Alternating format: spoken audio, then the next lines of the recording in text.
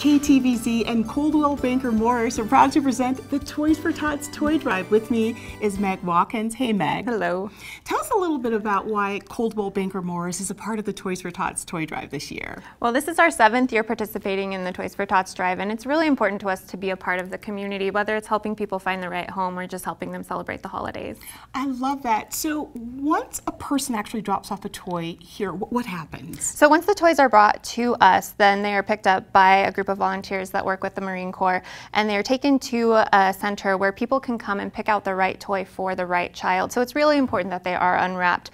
Once they're picked up, they're taken home, wrapped up, and put under the tree. I love that. Let's talk a little bit about location. Where can people drop off toys? So we're located on Southwest Bluff Drive, just above the old mill, and you can drop off Monday through Friday between 8 and 5. Thank you so much, Meg, and thanks to Coldwell Banker Morris for being a part of the Toys for Tots Toy Drive.